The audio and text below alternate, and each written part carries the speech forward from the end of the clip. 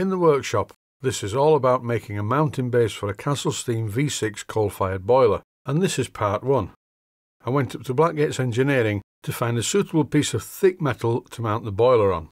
In the corner of the shop part of Blackgates Engineering were a couple of steel discs on the floor, and they would have been fine, but I needed to have something with a large hole in the middle. Machining a steel disc would have been the cheapest option, but to do that you would need quite a substantial large lathe. So thinking about the viewers watching this, who probably do not have a machine large enough to turn an 8-inch diameter steel disc, for the purposes of the video I bought this instead. This is a substantial casting with a hole in the middle, and this is actually a 66-tooth blank gear casting for a Durham and North Yorkshire traction engine, and it's made from cast iron.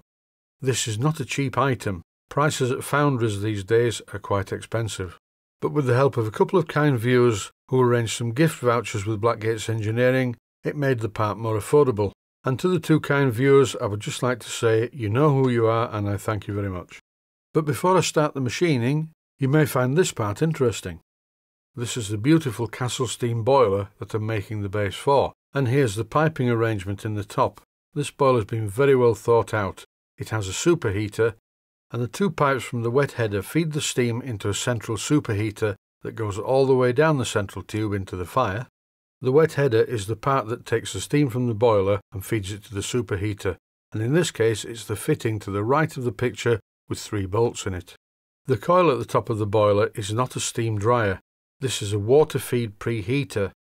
A really well thought out design feature of the V6 boiler is the feed water delivery arrangement. The preheater feed goes all the way down through the boiler and delivers the water to the top of the firebox where it's really hot.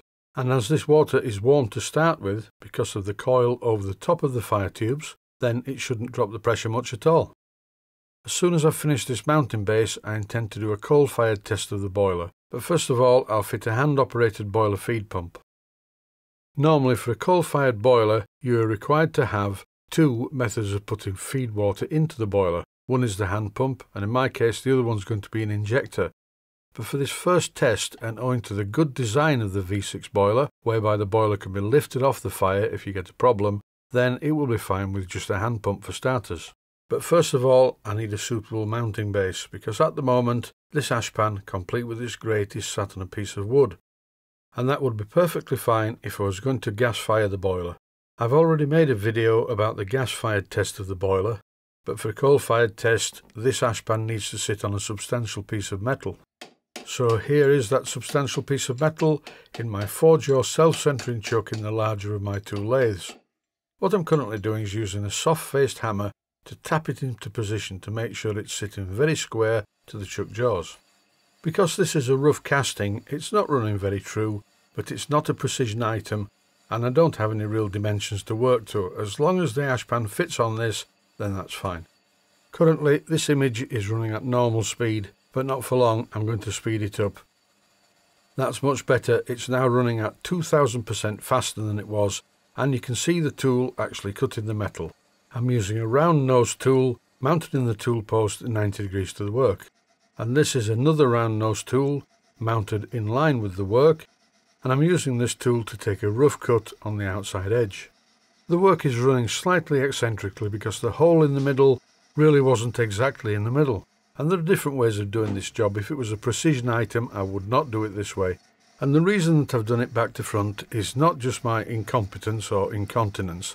It's so that I can illustrate the fact that even if you have a very small lathe, you could use the external jaws of your 3-jaw chuck and grip the internal dimension and then profile the outside entirely this way.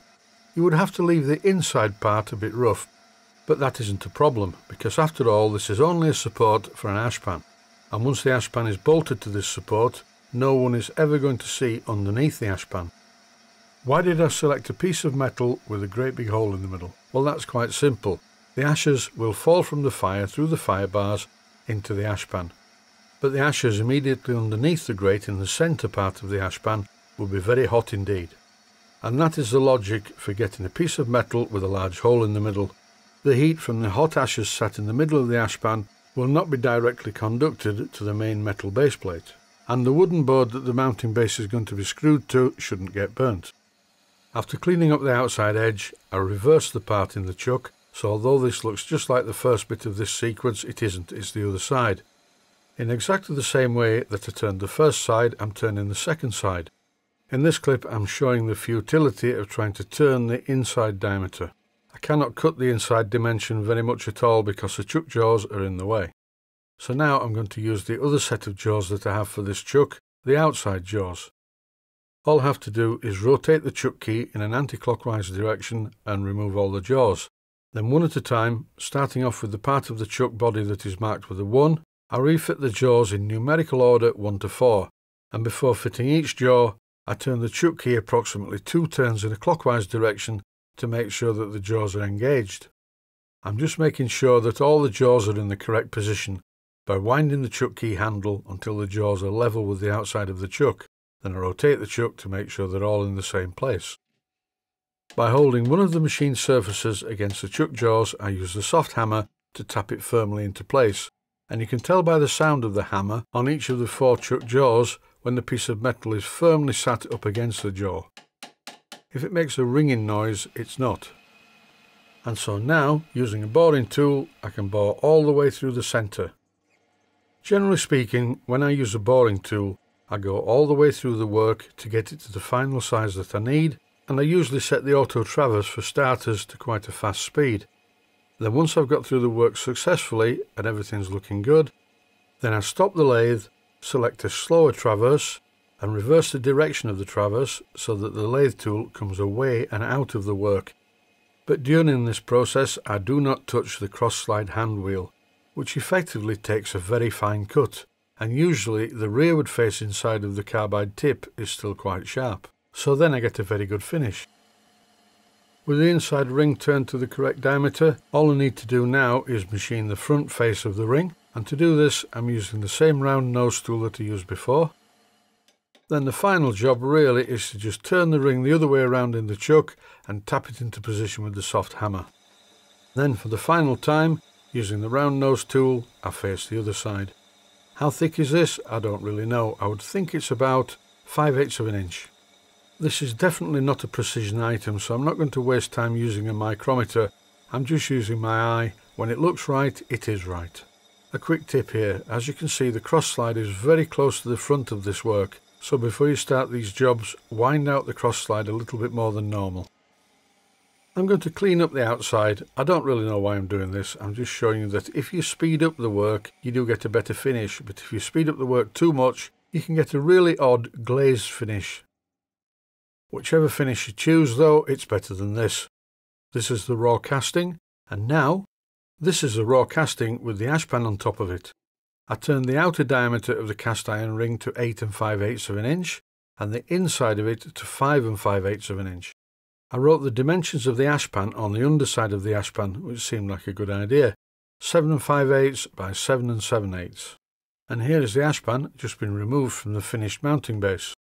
The ash pan needs drilling to mount it to the mounting base, and the mounting base in turn also needs drilling to mount it to the wooden base on which it's all going. So here's the story so far, a really good solid cast iron mounting base with a hollow centre to prevent heat transmission through the ash pan. And that's it for part 1. Thanks for watching, and I hope you found it useful.